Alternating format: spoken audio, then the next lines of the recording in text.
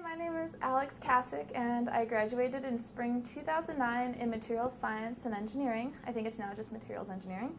And I am MP&S engineer at MD Helicopters in Mesa.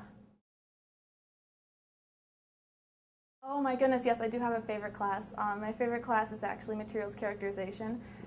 It was one of the most difficult ones, kind of like there'd be one sentence and that'd be the question, and then there'd be like a blank page and a half that you had to like fill, but it really interested me. Materials characterization was just something I'd never thought about. I'd never thought about shooting electrons at a material and finding different binding energies and determining what that material was. Like, that class was really hard because I'd never thought about things like that before, ever, but it was incredibly interesting. And I would also recommend, I'm just saying, that you take modern physics prior to taking MSc 450 because I took them concurrently and it was immensely helpful.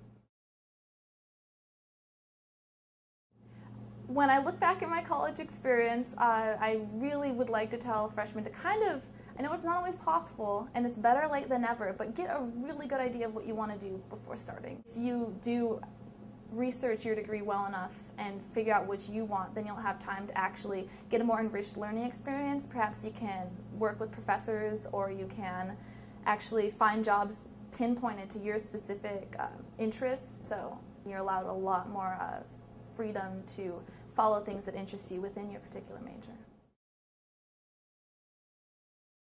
It was very small. I mean, I can't even guess how many undergraduates there were. I mean, but there would be like maybe 10 to 15 of the same kids in the class, and you got to know all of them, and it was very tight-knit. And I mean, there'd be labs where there'd just be 6 people in it, and you got hands-on with everything.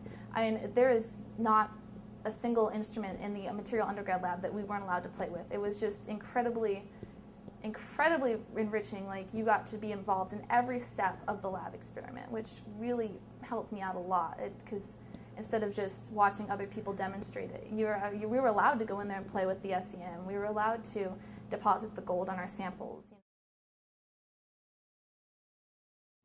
Actually, as far as things that I wish I would have done differently, of course, I wish I would have, I mean, if I would have just looked for a second into engineering before business, I would have found materials and it would have, would have stolen my heart, and that would have been that, but I didn't. I just was so convinced that I was going to be, I'm too stupid for math, I can't do physics, stuff like that. But no, guess what? You can. So I really do think that if anyone can do it differently, explore things that you don't think that you'd be good at. I mean, I know I just was like, I was always a kid in math going, why do we need this? And you know what? When you do engineering, you figure out why. It's really funny. I'll see things, I'll be like, oh my God, I remember being in 8th grade and I got yelled at by the teacher because I asked why we need this. And now I know for, linear algebra or for this. And so it's, I guess what I would do over again is I just would have researched things and kind of given myself a little bit more credit and, thought about things that I just dismissed without even considering. Oh, I was pretty much confident as far as the technical aspects of my job. However, dealing with the people, especially in a really cramped space, that was something I had to get used to, because I guess you could refer to me as a loose cannon, kind of. I don't really think about things before I say them. I'm just kind of, I just, joke around and say things like, and in the office you can't say that. Like,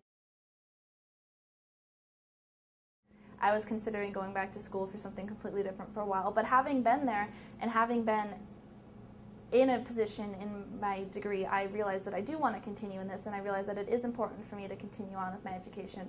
But you have to kind of get a feeling for that first, and unless you're absolutely certain, I would recommend working for a little bit and trying it out. And you know what is awesome? A lot of companies, especially in engineering, will pay for that. For me to procrastinate as much as I did was very dangerous, but when I didn't, I always felt incredibly relieved. So I have to say that just, do homework when it's assigned and try to keep on top of things as much as possible. It sounds corny, but it'll make your life so much easier.